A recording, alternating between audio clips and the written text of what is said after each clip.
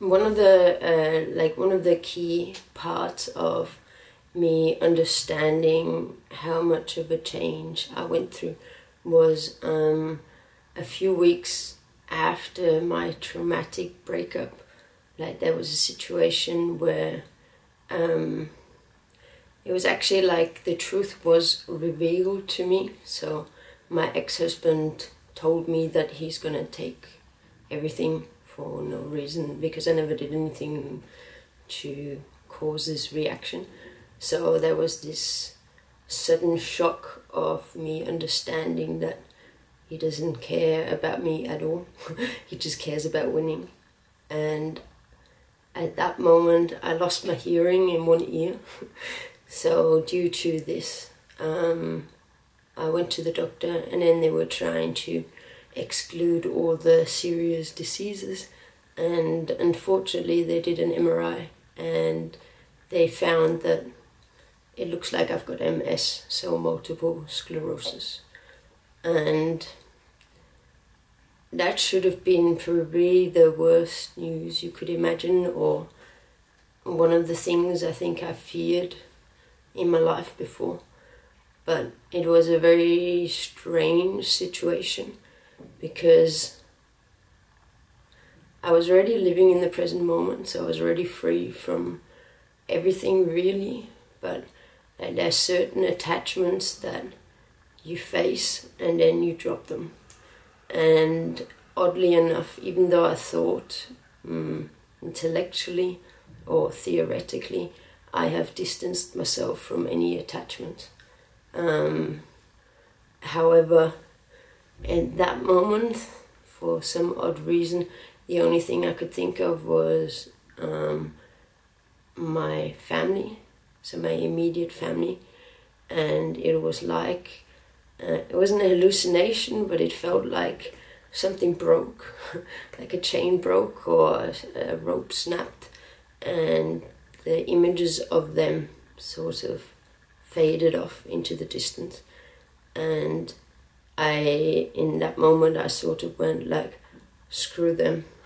like I've tried so hard to please them, and now I need to look at nothing but myself or my life. And so it was like a really bad moment in my life. It wasn't really the most pleasant diagnosis you may get, but it then also completely sort of like loosened or completely dissolved my attachment that I had to my family. So I was still trying to be friends with them. And interestingly, I then sort of, in that moment where technically I would have needed them the most, obviously they weren't there or anything, and then I just went like, I'm not even gonna start to work with this anymore. I'm out. Peace out. I'm not interested anymore. So it was like this weird dichotomy of like really good and really bad, but like like I didn't evaluate. It was actually getting the bad news helped me completely get rid of any attachment that I may have had, which was really good because they were just draining, and I sort of had to accept that it doesn't really matter what I'm gonna do.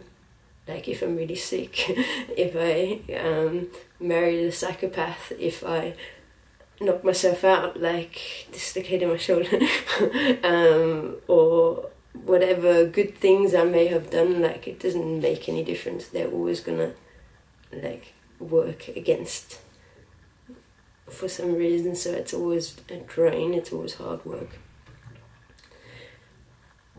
The other thing was that as soon as I got the diagnosis, like I've had bad diagnoses before, but they were never that bad, obviously. It puts everything into perspective, really.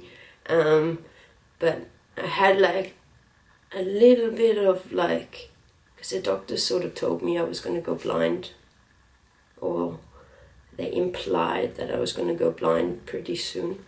So I thought like, oh my God, like I've barely lived, and now I'm supposed to go blind.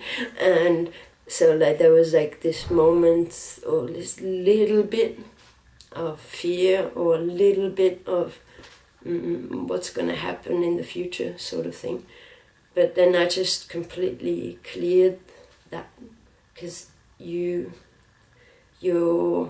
life changes completely. So you recognize that the future, it's not real. So any thoughts that I may have about what may happen doesn't help, and it wouldn't help in the situation. So in that moment, when I caught myself dragging myself down in my mind, I just stopped and went, what's the point?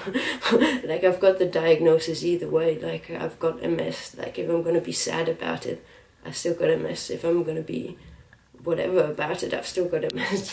And actually, like, the less stress you have, the, more likely of a chance you have to not have too many effects or whatever. Like, it's difficult with MS because it's a bit of a unknown, like, it affects everybody differently. So this was sort of the point, because I think before I didn't feel that interested in sharing this, because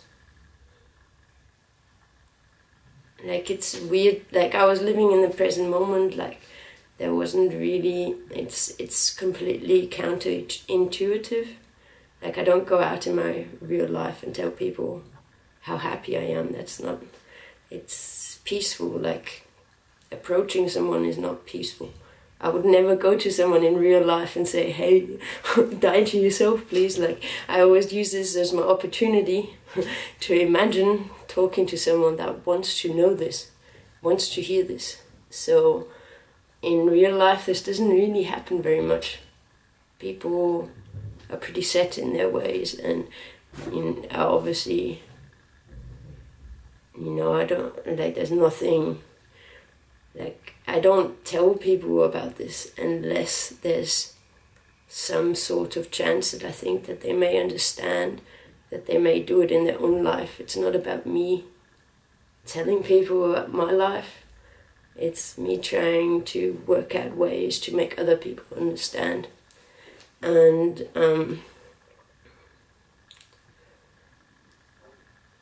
so I sort of like thrown myself into doing this work maybe slightly too hard, because I think about 2 weeks ago I started to realize that I can't really see on one eye.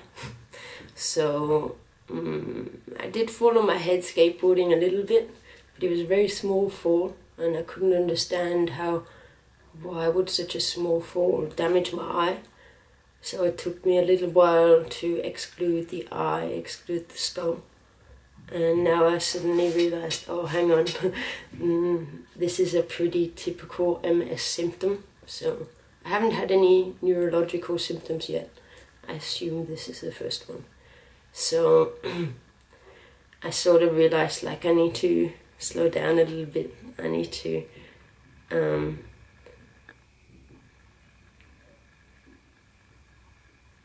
try and work out a different way that is a bit more healthy for me, actually. Like, I always laugh when people like comment about why you even on here doing this, and I'm because it's such a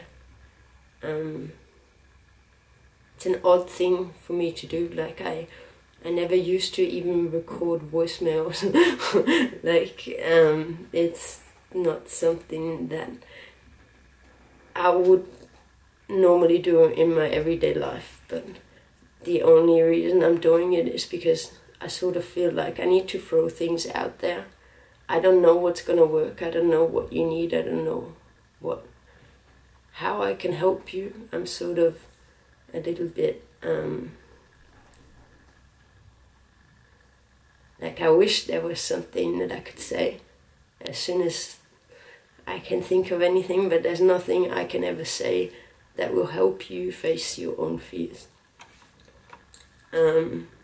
It's about you facing your life, the truth to your life.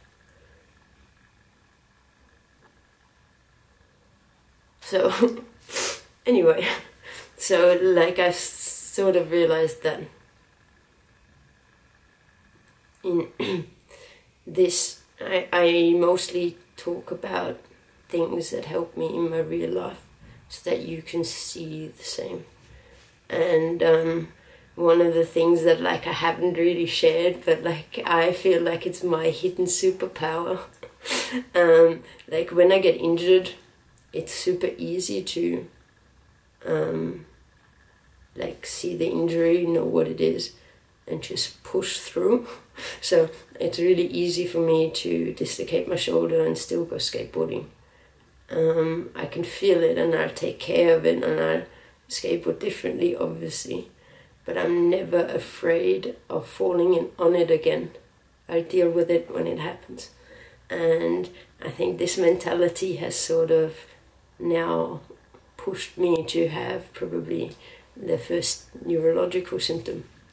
Because like it's actually like you can't see it, or I probably don't look very bummed about it, because this is sort of this, what I'm saying, it feels like a magic power.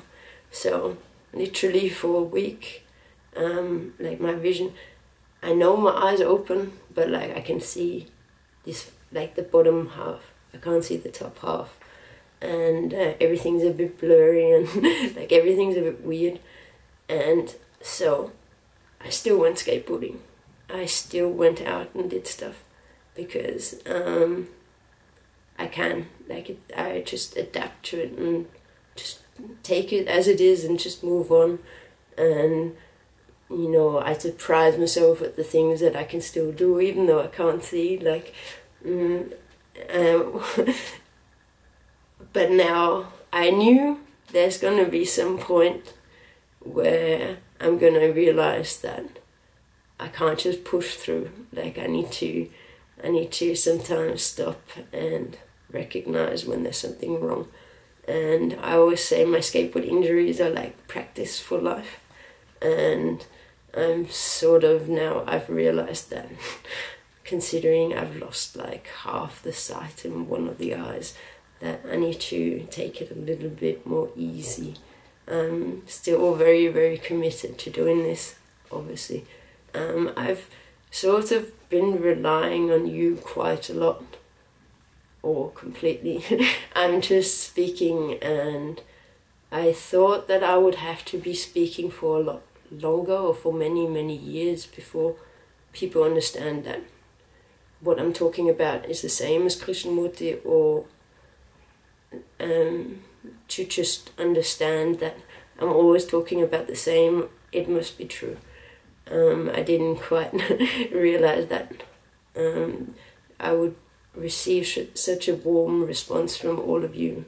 And so I've always sort of relied on you sharing and helping me sort of spread this message. And I'm gonna have to rely on you a little bit more, maybe, and maybe try and calm down the videos and maybe give you more like longer videos, or I'm not too sure yet.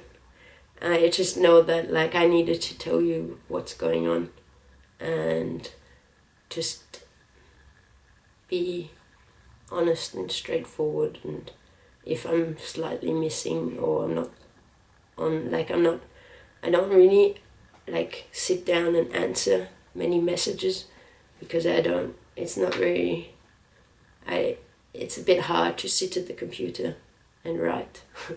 So that's why I do the videos, so that's why I answer in video. And I love talking about it.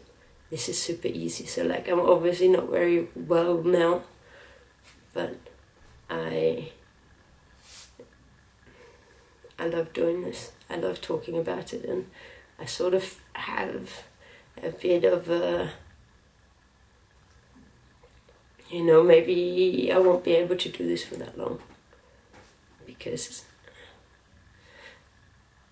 I think it's inevitable that, like, my mental health, or not, I don't know if I'm going to have full mental capacity for as long as I would have wanted. So I sort of feel like I need to say stuff and try and talk to you and try and connect to you, because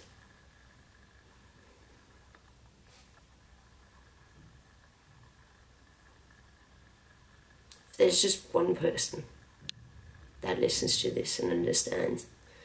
There's just one person that can hear what I'm saying, what I've been through, and understands that it's not that different to your life. There's nothing different about me. The only thing that's different is that I now live in the normal mind state. I live in the present moment.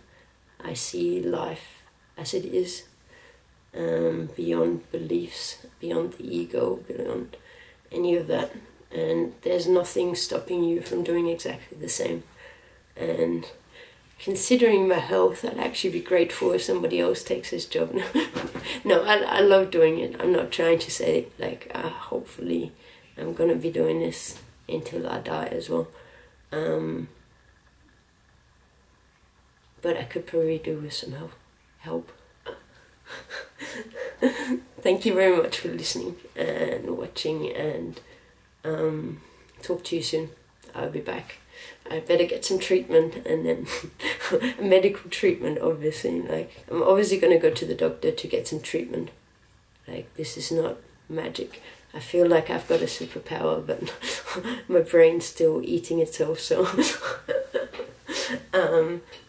yeah, I'll talk to you soon, and one love.